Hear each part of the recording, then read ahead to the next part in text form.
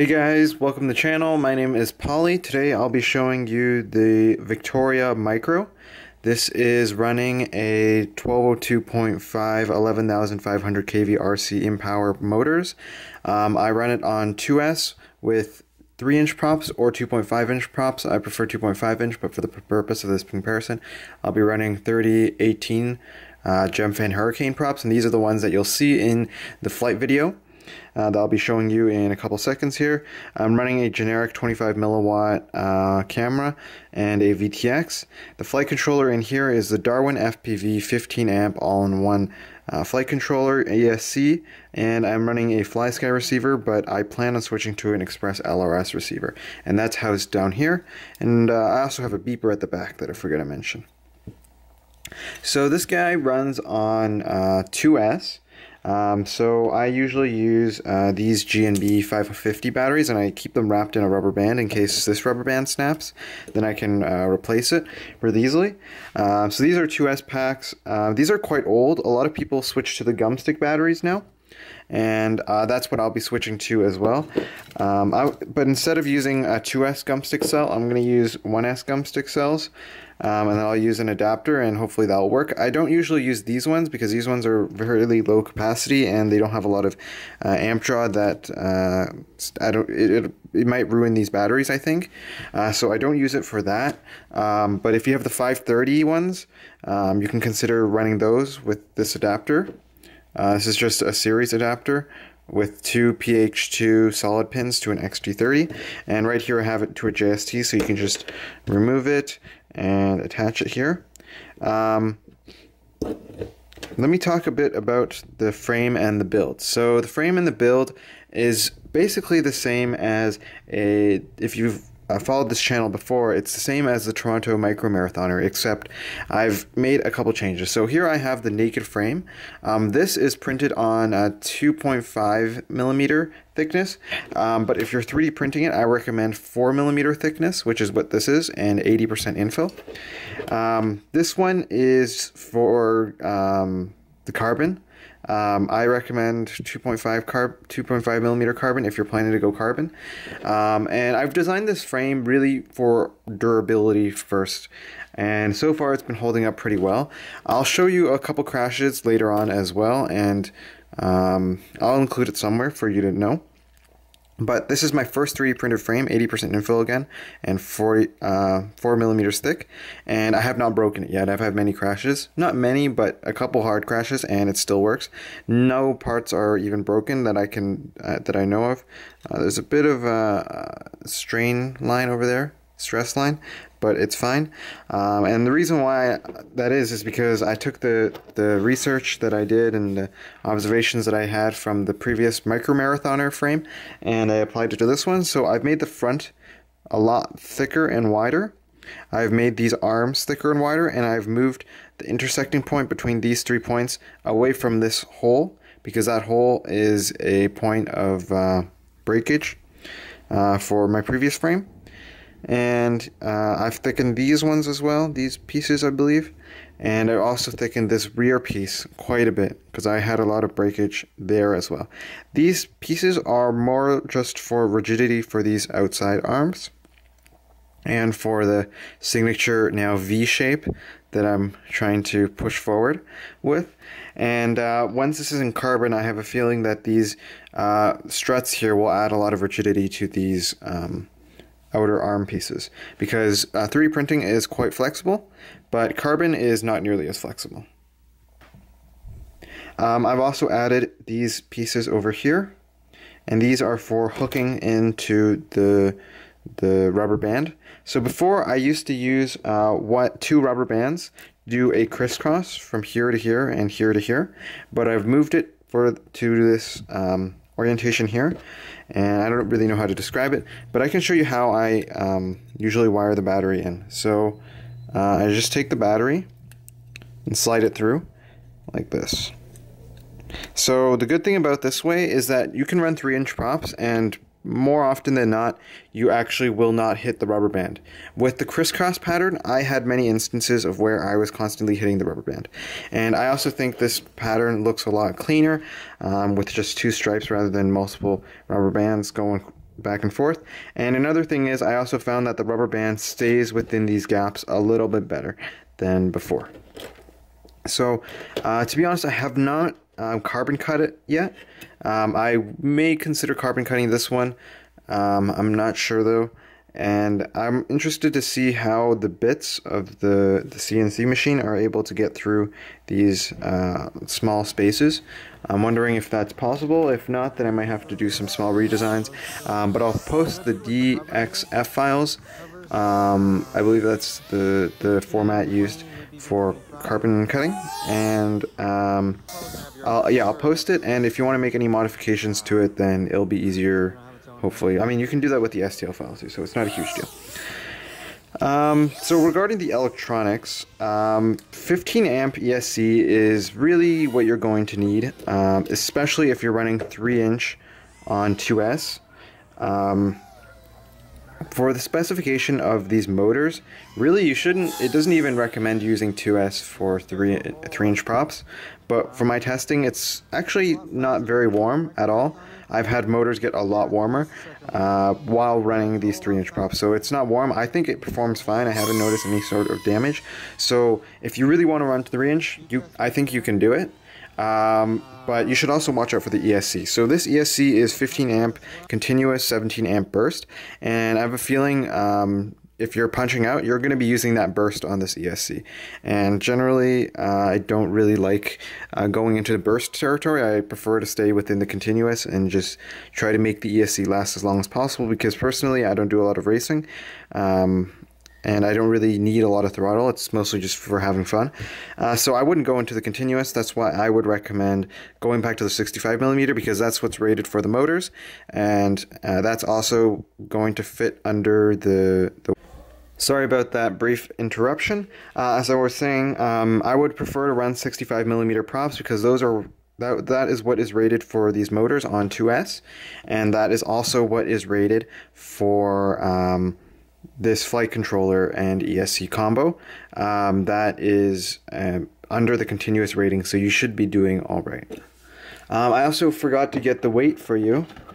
Let me just add in the weight right now. From my testing, it is under 100 grams with the battery intact. So let me just add the battery in here. This is the 550. If you use two 530s, then that may change. So let me just add in the adapter. So this is everything ready to fly, and it is 99.43 grams. So you're really reaching there, but that's right under the 100 gram mark, and it is a lot of fun, and you get plenty of power. You'll see me punch out many times in the flight footage that you're probably seeing right now, and I'll have a commentary video of me narrating my own flight experience as I'm flying it separately, just as I did with the micro marathoner. So yeah, that's that. Let me talk a bit about the other electronics. So right here I have a 25 milliwatt video transmitter, but you can use another video transmitter. I just use 25 milliwatts because it's cheaper, and I have the dipole attached to the arm here. Normally I think you'd usually have it sticking up, but I just decided not to do it like that because I thought this was stronger, and it'll protect the antenna, and it'll make sure there are fewer loose wires flying around everywhere. But that's up to you. You could try to use an AIO camera, but I'm not sure if there's enough room for it to stick out the top here, but you can always cut it in if you need. I also have a couple modifications for this bottom piece. This is directly taken off the Toronto Marathoner, and I just cut off the top to make it shorter. You're going to want to, the one that I'll be including is going to be filled in the back. It's not going to have any holes, so that might change the weight a little bit. But the reason why I do that is just because for durability, if there's wet grass, perhaps that will help protect against the electronics on the inside. And I also removed this piece over here, I believe, to make it entirely hollow at the top.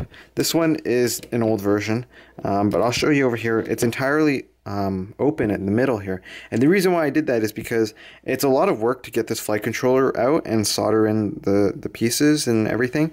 So if anything gets disconnected, you can actually just solder in through the top portion. That exposes it a bit more, but I find it a lot more convenient. So that's up to your discretion. If you want to fill it in, you can always just tape it over or something like that. And I also use a lot of pH. These are not pH2 connectors. These are micro pico connectors, I think, or pico.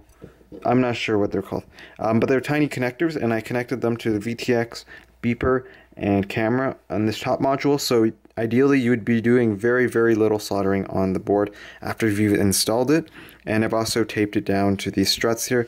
So that would be these two struts, and that just makes it so that everything is organized, and when you're in crashes, you can have some security knowing that your solder joints are probably going to stay fine, and your solder pads are hopefully going to stay intact as well.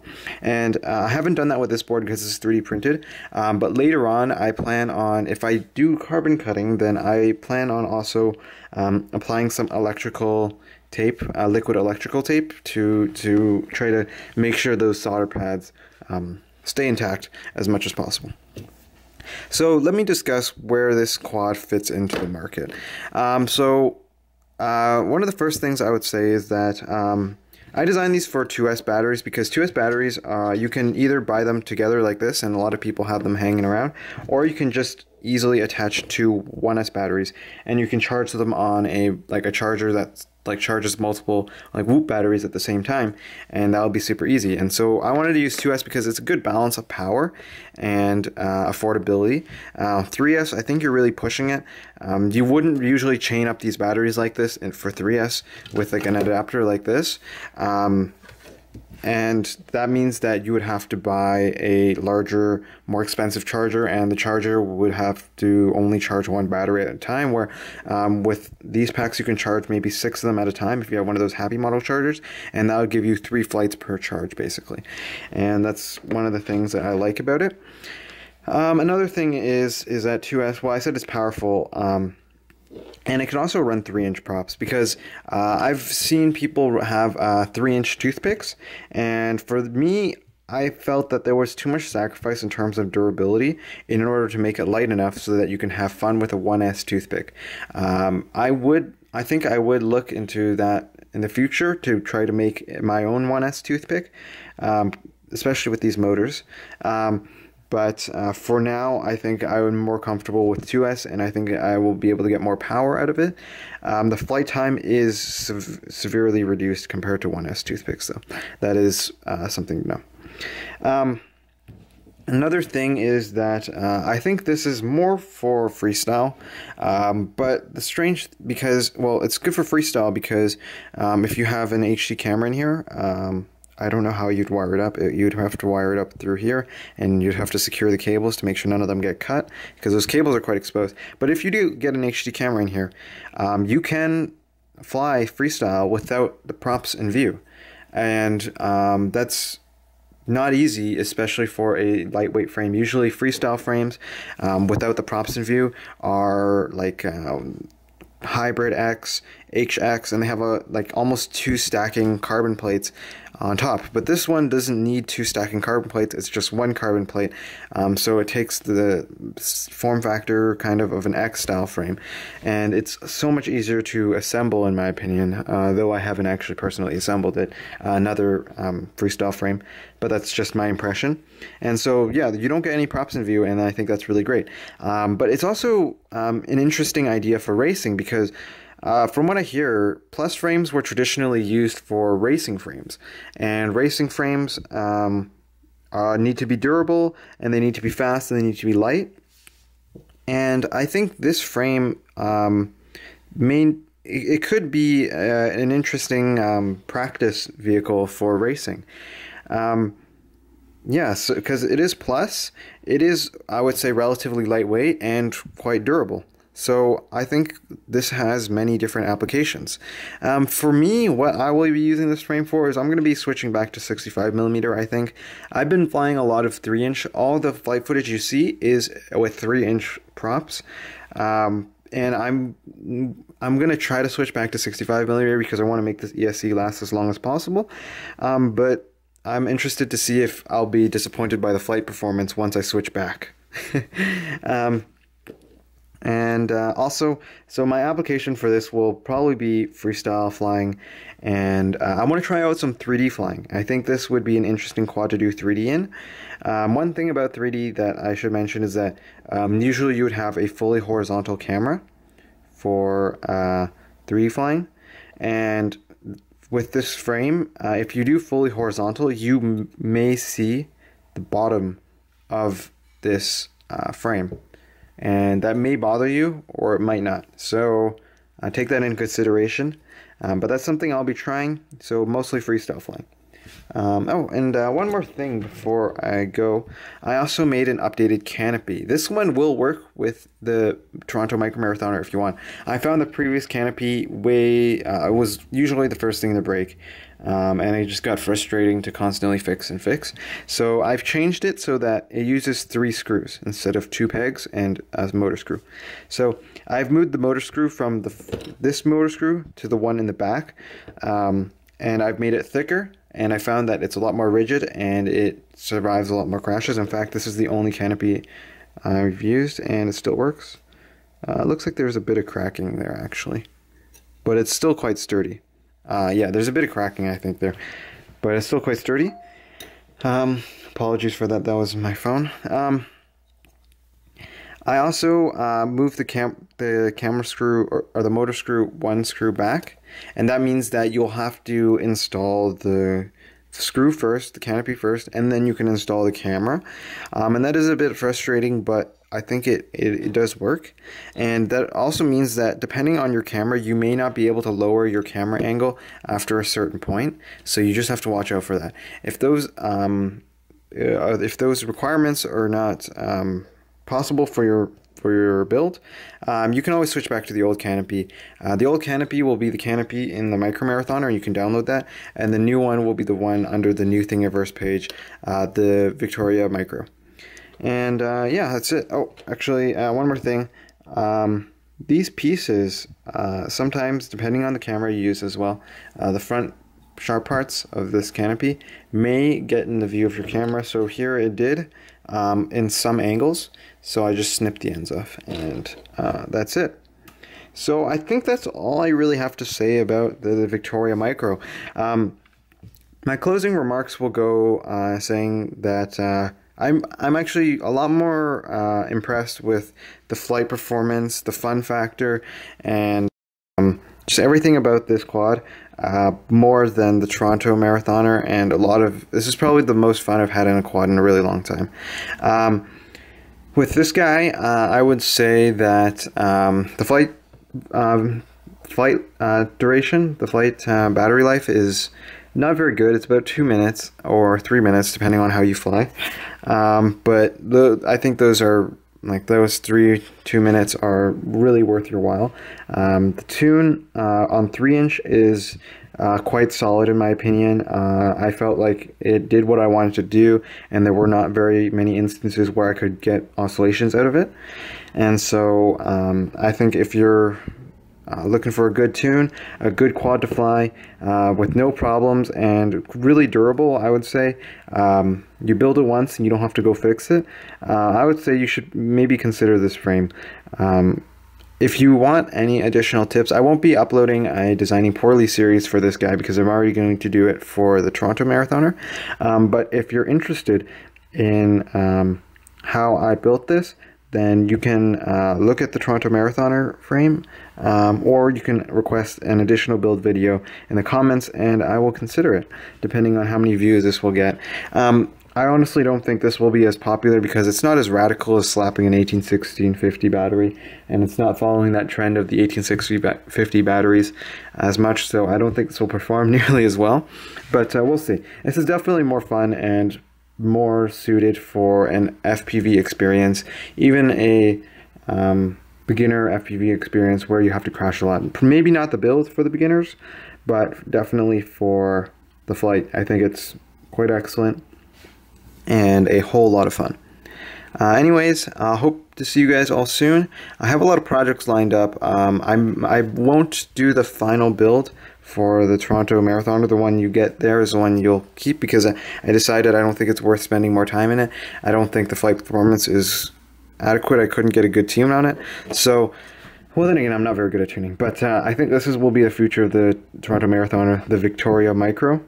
Yeah, I hope you enjoy. If you build this, let me know. I hope you enjoy it, and yeah, I hope it goes well for you.